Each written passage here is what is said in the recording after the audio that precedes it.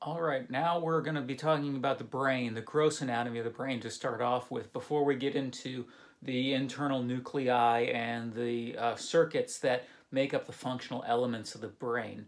So this is lecture 4-1, where we're going to introduce some of this terminology about the brain and show you some of the primary features. So every human brain is tightly controlled during development so that the individual ridges and grooves, called gyri and sulci respectively, match a certain pattern, and that pattern is reproduced in every brain across, well, not at you, but across different individuals. So because of this, we can identify these ridges and grooves, assign names to them, and discover their functionality. So that forms the basis of this lecture. But first, just to talk about the general appearance of the brain. Humans have a highly encephalized brain. That means our brains are highly developed and very tightly packed and organized. And most of the processing that happens in our brains occurs on a very thin layer along the outside of the brain called the cortex and the cortical layers. So because of this, we need to maximize the surface area of the brain so that we can maximize the amount of processing that can occur. And because of that, our human brains have developed ridges and grooves as our brain forms this undulating surface, which increases the surface area of the brain. So we are increasing the number of neurons within the cortex as a result. The other result is that, unfortunately, some neurons might be very distant from each other because of this. So while we have a lot of neurons, they have to connect and interact in ways over great distances. Some animals might not have that problem. So on this slide, we're seeing different degrees of encephalization of the brain. So we have a very highly gyrencephalic brain, whereas a monkey has a less gyrencephalic brain, whereas a mouse has very little relative amount of cortex, volume-wise, surface area-wise. So it's not gyrencephalic; it's a smooth brain. And so the smooth brain is termed lissencephalic because lizards, reptiles, they all have small, smooth brains. You can see, in fact, just how gyrencephalic the dolphin brain is here. In fact, a lot of the extra gyrencephalic features of the dolphin brain occur around the insular cortex and the temporal area. Those regions in the human are related to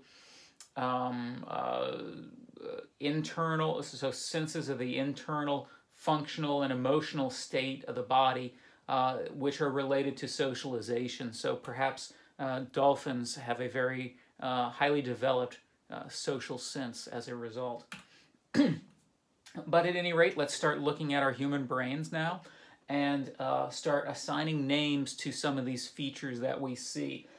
So this is a superior view of the brain where we can see this gyrencephalic cortex, and we can see it's separated into two hemispheres, a left and a right hemisphere, by this longitudinal fissure.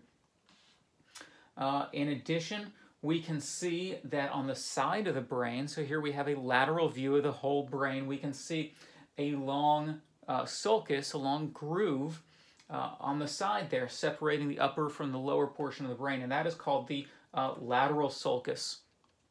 The central sulcus here forms a primary landmark that we should identify very quickly, very early on in the process of looking at the intact human brain. So the central sulcus, not only is it important because it divides the frontal and parietal cortices, but it's also important because it divides functional elements of the brain.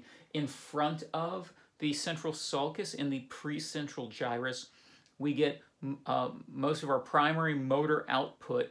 Our upper motor neurons are located in this precentral gyrus, whereas the postcentral gyrus is the target for our sensory pathways. So all of our sensation, our tactile sensation from our body is processed in the postcentral gyrus as a result. We can also see here separating the parietal cortex from the occipital cortex is the parieto-occipital sulcus. Not too hard there. So moving on, let's define all these cortices now and define their boundaries and barriers. So the frontal cortex is divided from the parietal cortex via the central sulcus. It's also divided from the temporal cortex below it by the lateral sulcus. We can see here in the mid-sagittal view how that central sulcus extends down into that mid-sagittal view, and we can see the frontal cortex anterior here. Now the parietal cortex is posterior to the central sulcus, so it's divided from the occipital cortex via the parieto-occipital sulcus. Not too big a deal there either. Now we have the temporal cortex below on the lateral sides of the brain. You can also see it from the mid-sagittal view and the inferior view. So divided from the upper portion of the brain, the upper cortices, by the lateral sulcus. The occipital cortex in the posterior is divided down its middle portion from the mid-sagittal view by the calcareous sulcus. And so we'll learn that that creates a cuneus portion and a lingua portion of the occipital cortex. When we talk about the visual pathways, we'll get into those functional aspects to a much greater extent. And finally, if we open up the lateral sulcus and look inside, we will see the insula, or the insular cortex, which is responsible for a number of interesting things, including monitoring internal kind of visceral sensations, things like emotions and hunger, those kinds of survival-oriented passions, like those drives, as well as it contains the primary auditory cortex in the posterior portion. Now let's talk about some other landmarks that are important. So here we have a mid-sagittal view. Here we have a superior view with much of the cortices removed, dissected away, so we can see the white matter tracts that cross to the other hemispheres. So from one side to the other, the white matter tract that connects the hemispheres is called the corpus callosum. From the mid-sagittal view, when we make a mid-sagittal cut, we'll cut through the corpus callosum, and it will be a primary, very dense landmark from the mid-sagittal view. So now let's talk about some of these naming schemes, the terminology we use to describe some of these portions. So the prosencephalon is the developmental term for the forebrain. The prosencephalon ends up creating two regions, two large functional areas of the brain called the telencephalon and the diencephalon. So the prosencephalon ends up forming both the telencephalon and the diencephalon. The telencephalon is the gyrencephalic portion of the brain, the cortex, the neocortex. The diencephalon forms some of these deeper structures within the prosencephalon, just deep to the telencephalon. So you have the thalamus, which is this big rounded portion. You have the hypothalamus below it, responsible for a lot of the hormones and endocrine release for the functional elements of the body. And then the epithalamus behind the thalamus. So the epithalamus includes the pineal gland, which regulates our sleep cycles, as well as some other interesting functions. Now, heading posteriorly, we have the mesencephalon, the middle portion of the embryonic brain, and that becomes the midbrain. So the midbrain is the portion that connects the diencephalon to the rhombencephalon, to the pons and the lower portions of the brainstem. So there are some important features in there. We've already learned about some pathways that travel through the midbrain, pathways like the corticospinal tract that goes down to form the pyramids in the medulla. So now moving into the rhombencephalon, the hindbrain forms the pons, the cerebellum posteriorly connected to the pons, and then the medulla oblongata below that, which is continuous with the spinal cord.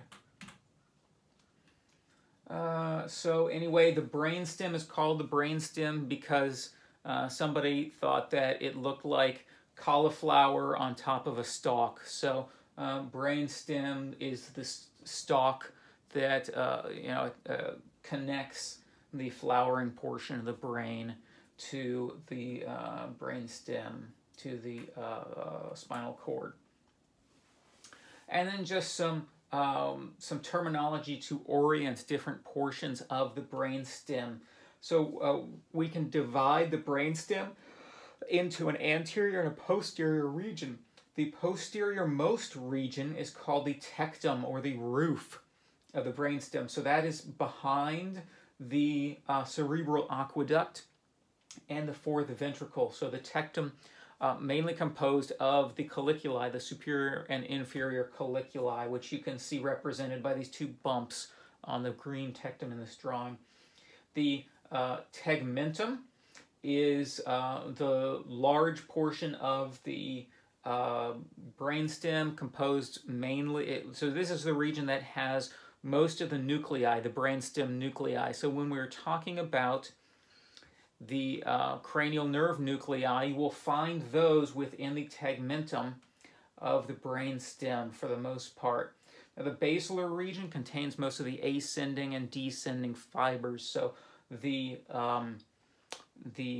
pyramids are part of the basilar medulla, and those pyramids contain the corticospinal tracts as they descend into the spinal cord, as an example. Now, we've talked about the spinal cord at the beginning of the course, so this is just going to be a little bit of a refresher. So the spinal cord, the sections of the spinal cord are named after the vertebral region in which the spinal nerve exits. So we'll notice here that there's individual spinal nerves, and those represent the individual sections of the spinal cord. And as we travel caudally, inferiorly along the spinal cord, we can see that those spinal nerves are taking a more and more angled exit out of the spinal cord itself. And that's because the spinal cord only extends down to about L2 vertebra. So most of the lumbar vertebrae do not have a spinal cord within the vertebral canal. The sacrum does not have a spinal cord within it. Instead, those spinal nerves exit out of the spinal cord higher up and then take an angled approach to exit, making these long extended nerve roots. And those nerve roots that bundle together below L2 are called the cauda equina, or the horse's tail. So we can see that the spinal cord ends here at a portion called the conus medullaris, because it looks like a cone. You know, you go to the doctor's office and you get a drink of water from that water machine, the little water machine, and the cup is like a cone. Yeah, so it's a cone. Well, cones are cones.